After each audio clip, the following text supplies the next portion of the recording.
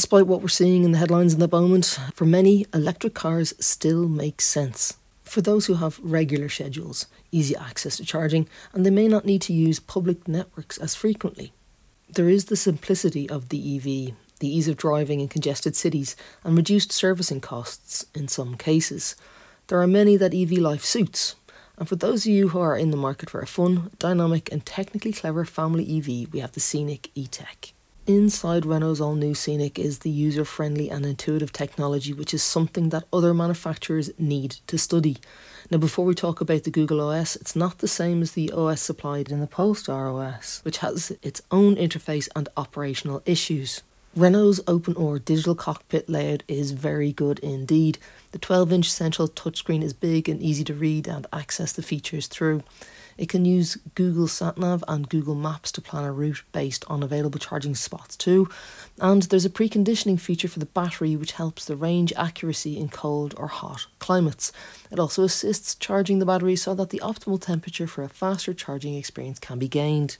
Renault has brought on board musician Jean-Michel Jarre to develop some sounds for the Scenic, the first being a VSP, Vehicle Sound for Pedestrians, and this warns people when the car is approaching at walking speed. And another sound when you enter the cabin, you get a lovely aural welcome through the 9-speaker Harman Kardon sound system, which is standard on the highest spec iconic trim. The trim also adds a digital rear view mirror with a feed from a camera placed on the rear of the roof. The image quality on the screen is mostly decent with just a little grain, and you also get the Solar Bay panoramic sunroof, which has an interesting blind function embedded in the glass. The overall layout of the Scenic cabin is modern and easy to make your way around. The materials feel high quality in the right places and are mostly sustainable, especially now with the deletion of leather as an option. Most of these system settings are found within the main touchscreen, with climate controls and heated seat functions accessible via external switches.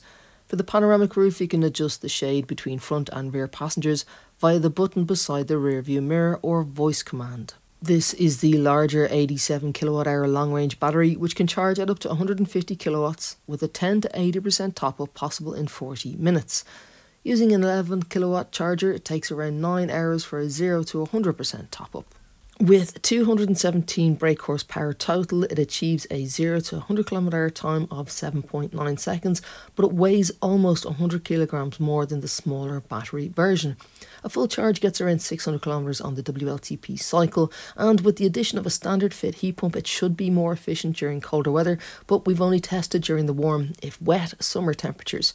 You should also consider if you need the extra range versus the added cost and weight.